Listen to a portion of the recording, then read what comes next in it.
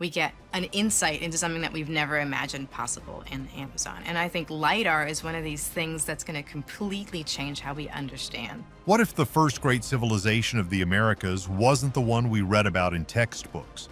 What if it was older, bigger, and far more advanced than historians ever dared to dream? In the jungles of Guatemala, an orbital LiDAR satellite just answered those questions. It scanned the legendary lost city of El Mirador, a place nearly impossible to reach on foot. The results are in, and they are world-changing. The data uncovered a sprawling kingdom with a population of millions connected by the world's first highway system, and it completely defies the logic of how civilizations are supposed to rise. The light that pierced the darkness. Deep within the Mirador Calakmul karst basin of northern Guatemala lies a jungle so dense, so unforgiving, that it has swallowed history whole. For generations, this 600-square-mile patch of wilderness was considered a backwater of the ancient Maya world. To put it mildly, experts believed that any significant civilization existed far to the south and much later in time. The few ruins peeking through the canopy at a site known as El Mirador were thought to be interesting but not revolutionary. Getting there required a grueling multi-day trek through mud, heat, and dangerous wildlife. What many overlooked was that the jungle wasn't empty. It was just very, very good at keeping its secrets. The thing nobody tells you about archaeology is that sometimes the biggest discoveries are made not with a shovel, but with a satellite hundreds of miles above the Earth. A team of researchers led by archaeologist Dr. Richard Hansen decided to aim a revolutionary technology at this green hell. That technology is called LiDAR, which stands for light detection and ranging. You can think of it like radar, but instead of radio waves, it uses laser beams. From an aircraft or satellite, a device fires hundreds of thousands of laser pulses every second at the ground. These pulses bounce off the first thing they hit, a tree leaf, a vine, but some find their way through the gaps to the forest floor. By measuring the time it takes for each laser pulse to return, computers can create an astonishingly detailed three-dimensional map of the terrain, digitally stripping away the entire jungle canopy.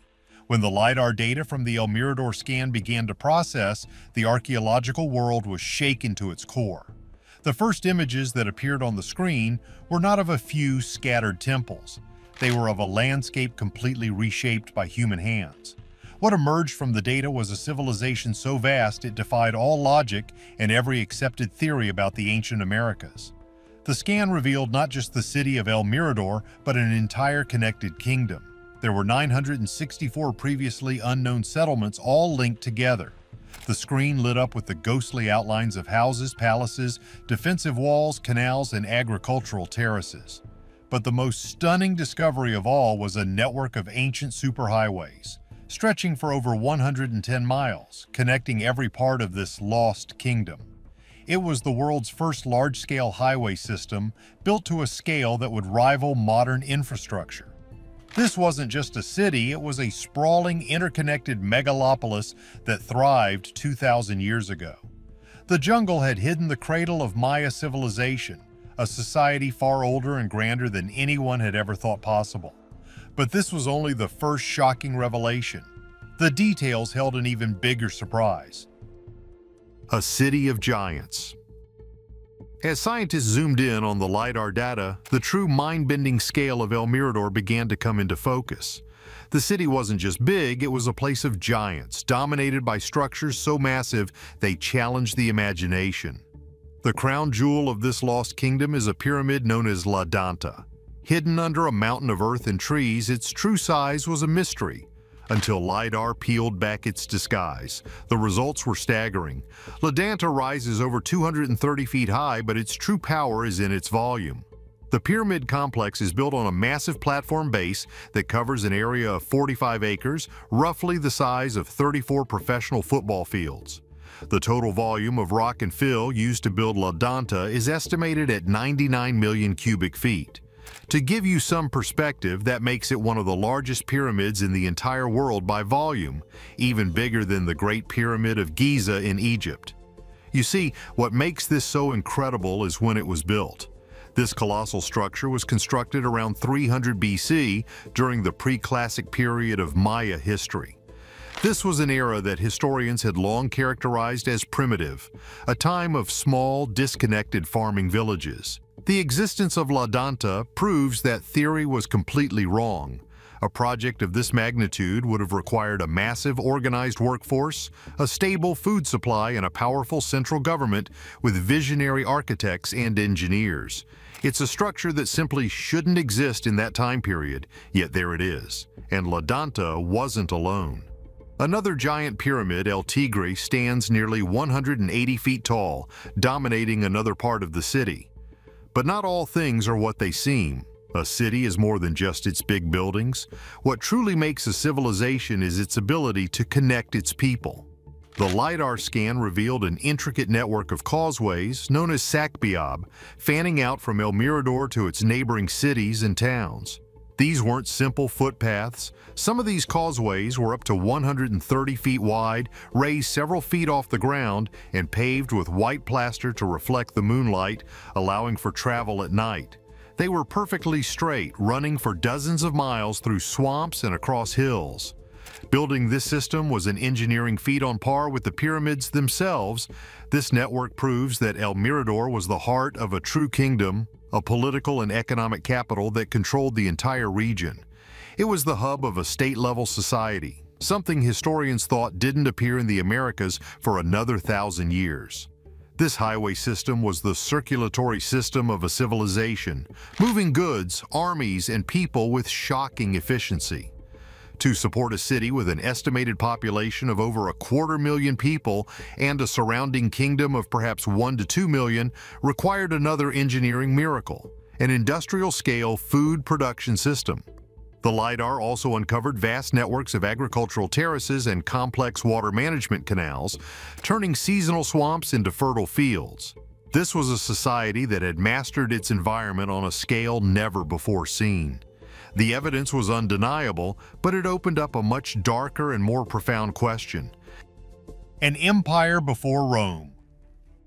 The discovery of the El Mirador Kingdom doesn't just add a new chapter to the history of the Maya, it forces us to tear out the first few pages and start over. The thing that has so many people crazy about this discovery is the timeline. The peak of El Mirador's power was between roughly 300 BC and 100 AD. This means a massive state-level society with a centralized government, huge cities, and advanced infrastructure existed in Mesoamerica a full millennium before the famous classic Maya cities like Tikal and Chichen Itza rose to prominence. To put it another way, when Julius Caesar was conquering Gaul and the Roman Republic was becoming an empire, an equally sophisticated and populous kingdom was thriving deep in the Guatemalan jungle. This finding completely defies the long-held logic of how civilization developed in the Americas.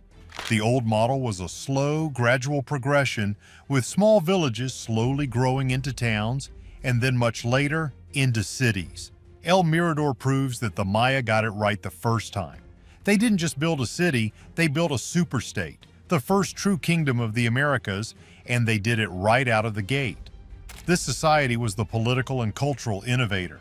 Their art, architecture, and writing system were the foundation upon which all later Maya civilizations were built.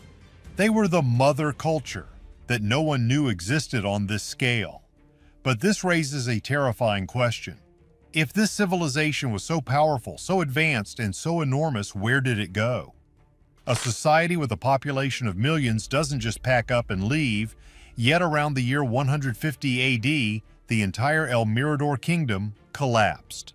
The cities were abandoned, the great highways fell into disuse, and the jungle began its slow, relentless process of reclaiming the stone and plaster. For nearly 2,000 years, this great empire vanished from human memory, becoming nothing more than a series of strange-looking hills in an impassable forest. The reasons for its downfall are still a subject of intense debate, a puzzle with crucial pieces missing. Some of the most compelling evidence points to a massive environmental catastrophe of their own making. A society of millions puts an immense strain on resources. To build their gleaming white pyramids, they needed vast amounts of lime plaster, which required burning staggering quantities of green wood. It's possible they literally burned their own forest to the ground. This deforestation would have led to catastrophic soil erosion and altered rainfall patterns, triggering a prolonged drought that their advanced canal systems couldn't overcome. When the crops failed, the foundation of their society would have crumbled. Other theories, supported by the recent discovery of extensive defensive walls and fortresses in the LiDAR scans, suggest a different end. This may have been a world torn apart by endemic warfare. Perhaps intense rivalries between cities exploded into a kingdom-wide civil war, a brutal conflict that bled the civilization dry. Or maybe they faced an external enemy we know nothing about. What we do know is that the end was shockingly swift and total. This wasn't a slow decline, it was a cliff edge. The abandonment of El Mirador was one of the greatest societal collapses in human history, a ghost story on a civilization-wide scale. The silence that fell over this once teeming metropolis, a silence that has lasted for 2 millennia, is perhaps the most profound mystery of all. But as we look at the ghostly images from the LiDAR, is it possible we're still missing the biggest piece of the puzzle? The future of the past. For anyone watching this, it's easy to get caught up in the incredible technology and the sheer scale of what the LiDAR found. It feels like the whole mystery has been solved overnight, as if a magic wand was waved over the jungle to reveal everything. But the thing is, what the satellite has given us is not an answer, but a map filled with thousands of new questions. LiDAR can see the shape of the ground, but it can't see what's inside the pyramids or under the floors of the palaces. It can't tell us the names of the powerful kings who ruled this empire, the language they spoke, or the beliefs that guided their lives. You see, the scan is just the first step in a journey that will take generations. Every single one of those 964 newly identified sites needs to be explored on the ground, with shovels and brushes, not just lasers from space. Are we missing a key detail that explains everything? The LiDAR map shows us the skeleton of the civilization, but the story of its people, their art, their writing, their daily struggles and triumphs, is still locked away in tombs and artifacts buried deep beneath the jungle floor. What many have overlooked is the monumental, almost impossible task that lies ahead. Excavating even a small portion of a site as vast as El Mirador is a colossal undertaking. There are no roads here. Every piece of equipment, every bag of food, every person has to be brought in by helicopter or on a week-long mule trek through unforgiving terrain.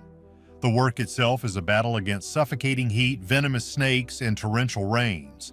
This isn't just a scientific challenge, it's a race against time.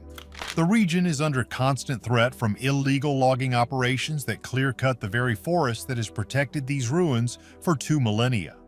Even worse are the looters who dig destructive tunnels straight into the hearts of ancient temples, searching for jade and pottery to sell on the black market. They destroy centuries of historical context in a single night, ripping pages from a history book we haven't even had the chance to read yet. The race to uncover these secrets is more urgent than ever. It makes you wonder, what else is hidden out there? If a civilization of millions could be completely lost under the jungles of Guatemala, what other forgotten empires might be waiting to be found? Could there be another El Mirador sleeping beneath the endless sands of the Sahara or hidden in the unmapped corners of the Amazon basin? The LiDAR scan proved that our planet has not given up all its secrets. It's a humbling reminder that history is not a closed book. Sometimes it's a landscape that's just waiting for the right kind of light to be read. The truth that defied logic is now the new reality, and the work of understanding it has only just begun. The story of El Mirador proves our world is still full of incredible secrets. But what if the reason for its collapse wasn't a warning, but a blueprint for our own future? Let us know what you think below, and don't forget to like and subscribe for more journeys into the unknown.